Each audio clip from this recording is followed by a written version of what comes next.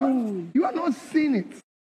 It doesn't, it's, see, when you want to change the society, because majority of the people, including yourself, live off the old order, they don't see the future. That's why they say leader must be a visionary. So yesterday, Mr. Peter Obi, as usual, you know, it has become a normal thing for Mr. Peter Obi to always kill the show. It was at Kadaria Ahmed town hall meeting, yesterday. Many people actually said you shouldn't attend the town hall meeting because the so-called Kadaria Ahmed has over time shown to be someone that is partial, and she's mostly, related to most of these politicians from APC, especially El Rufai, and so it has been shown that she is biased and she has a kind of resentment for Peter Obi. So most of Peter Obi supporters were like, "Oh, we shouldn't go because it might not be a level playing field. It might be a setup. People might have the opposition, the APC might have planted some very tricky and boxing question for him." But Mr. Obi, being a smart man, he first, no, let me just go. Like that's one thing I personally like about Mr. Peter Obi. Mr. Peter Obi is someone that won't segregate, and this is what he has been preaching. I love people who walk the talk. He doesn't preach something and does another thing. He will preach what he says, and he will do it. Like he leads by example. He has said he's going to dialogue with every agitator. Like anybody that is not happy with his government, he's going to talk to them and go down and go and meet them. That what do you want us to do for you? And he has been showing it. Same with this too. Over time, I've noticed anybody that has issues with Peter Obi, he goes to them and he talks to them. When Soludo came out and he blasted and he said all sorts of things about Peter Obi, what was Peter Obi's reply? Soludo is my brother. He always remain my brother, and he didn't even take it personal. And that's what he has been preaching. He has said he wants to bring back peace, he wants to unify the country, he wants to bring everybody back, he wants to repair the damage in the country. And he has been showing it over the time. And one thing, like he actually did justice to all the questions. I'm going to post some of the videos there about the whole Biafra topic. So let's just watch the video of when they asked him about the Biafra topic, the Biafra agitation, and his reply and answer to it. Yes, on there's a second question that was asked, and I actually think maybe you are the one that should try and answer it. What is your position regarding the agitation for the state of Biafra and people's right to self-determination? Can you allow Mr. President to answer? Yes. It's better If you choose. No, let me tell you. His answering will make more sense than me. I've said it. He said it. My young, because at this stage, I haven't had 2 graduates. I'll call the person who asked the question a son. Yes. Because I have 2 graduates at home. Let me tell you, when it comes to the issue of agitation, it's not yes or no. People agitate everywhere, even in my house.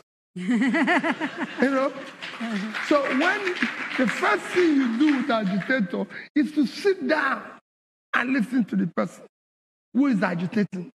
Unless you sit down, you cannot say yes or no. I'm a Nigerian. I'm contesting elections as a Nigerian. I'm not contesting from any other place. I'm a Nigerian. I believe in Nigeria. I believe in unity of Nigeria. And I believe that I'm going to bring all agitators back to Nigeria and make it work for them. Because the reason why they're agitating is injustice. When you provide justice, equity, and create a level playing field where people start whatever, there will be agitation. So there was agitation. There was agitation. There was agitation don't forget, there was agitation yesterday in America. Yes. Before. Don't think America is like this. There was agitation before. There was agitation before in Brazil I can show you countries where there's so much agitation. But when level playing field were created, where people's hard work, talent, much of the opportunity, all these things will go. Okay. So Just wait. he wants to ask something. I allowed my principal to answer this question because we have nothing to hide. When I joined his ticket, and just before I joined it, I faced a great deal of resistance and afterwards a great deal of difficulty, all centered around this. He is the best person to answer, and he has told you clearly, I allowed him because there is absolutely nothing to hide about agitation or about his candidate. Biafra topic. Personally, and this question was asked by a northerner, a university, level 4 university students, because I sincerely don't understand. Personally, I didn't even grow up to hear about the old Biafra war. I something I just read in the news, something I saw on YouTube. So this is something in which I had knowledge of. And obviously, this person asking this question, who is in year 4 of his university, will be in probably his early 20s or mid, yes, probably in his early 20s, maybe 23, 24 years old. No, that's the worst of it. Then he's asking question about Biafra. Like, does he even know what Biafra means? Does he even know what caused the Biafra war? I think youths should be the ones who are more open-minded. We've seen most of people from our parents' age, they vote based on sentiment, religion, and tribal sentiment. But not youths that have gone to school. You've gone to your primary school, secondary school, and your university age. Like, if you still vote based on tribal sentiment after completing your educational, going through all this rigorous education, you should probably go back home and return your money back to your parents, because you failed. You failed them. You've just gone to school. You've not actually been educated. There's a difference between having the certificate and being educated. An educated person will not vote based on religion or tribal sentiment. Like, you actually listen to these candidates, listen to what they want, they are selling to you. And it's very easy to actually have a well-written manifesto, hire people to write notes for you and read it out, clean, nice, speak Queen's English. But we also have to know, what have you done when you've been in a position, when you've been in power? The money they kept with you, probably when you were a state governor, when you were a senator or House of Rep member, how did you manage these monies? And that's how we should know a good leader, not because the leader is a Christian, or the leader is a Muslim, or the leader is a Yoruba man, Igbo man, or Hausa man. No. But then we see how someone that is in university asking silly question. What does he know about Biafra? Yeah, another now. And he's from Borno, Maiduguri, that is ravaged by Boko Haram members. You have time. You have a one-in-a-lifetime opportunity to ask a presidential candidate, a leading presidential candidate, a question. You cannot ask him, how are you going to solve the Boko Haram in my state? We are concerned about that. I'm very sure, I'm 100% sure he has never been to Southeast before in his life. And he's concerned about whatever is happening in Southeast when your own state is not even secured. And while it's even, rumor has it that it was the state governor of Borno State, the Kashim Shettima, that is currently the vice presidential candidate of APC, was the one that started. It was under him Boko Haram, they grew wings. And you are living in that state where Boko Haram has even taken some local government, and you have to pay tax before you go to farm to Boko Haram and bandits. And you have the chance, and you're asking the person about Biafra. I think Northerners should first remove the log of wood in their eye before they remove the speck of wood in another person's eye. For goodness sake. Like me now in the Southwest, we have Fulani herdsmen, the kidnappers. If you have a chance to speak with PO, I'll ask, are you going to secure Southwest? That should be my concern. Are you going to secure my people? Are you going to take care of my people? But I think Northerners, they've shown to always want to vote based on ethnic and religious. And I sincerely don't blame them. I blame the elites.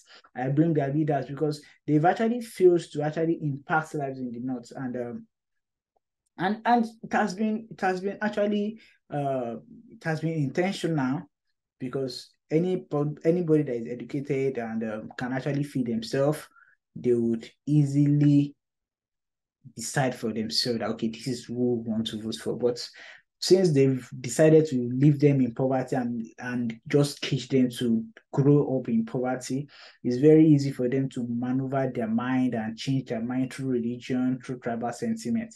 And I think that's just the whole point about this issue. And then at the end of the day, Mr. Peter Obi killed it. That was just the main part in which I feel I should address, and enjoyed the last part of the video where he actually did his outro. It was nice. No, it's not money. It's no Peter Obi killing interviews, stand-up meeting. It's like bread and butter for us. Peter Obi is so easy to sell. You don't even need to sweat. If you're unobedient, you have points. Nobody, I know these Agbado Americano boys cannot bully you. You bully them. That's a good thing. Peace out. Just use this video to Woodbody. Unique selling point is, tell Nigerians in a nutshell, again, remind them why when February they go to the polls, they should vote for the two of you. Okay. Two of us have appealed to Nigerians. Next year's election should not be based on tribe. No tribe buys bread cheaper or have better roads and everything. It should not be based on religion. No religion buys bread cheaper or have been able to employ everything. It should not be based on my turn. It is turn of Nigerians to take back their country. We have promised we will secure and unite this country. That's your promise. We have promised we will ensure that we move Nigeria from consumption to production, start pulling people out of poverty. We will ensure we will work with rule of law, deal with the issue of corruption, where we bring it to a minimal. We will govern from the front. We'll be in charge. And we'll make Nigeria work where today we have a Nigeria, but we don't have Nigerians. We will create Nigerians who will be proud of their country because we'll be in charge. It will stop at our desk. And we work as a brother. No team in this equation can beat our team. Thank you very much, Mr. Peter Obi and Dr. Datti.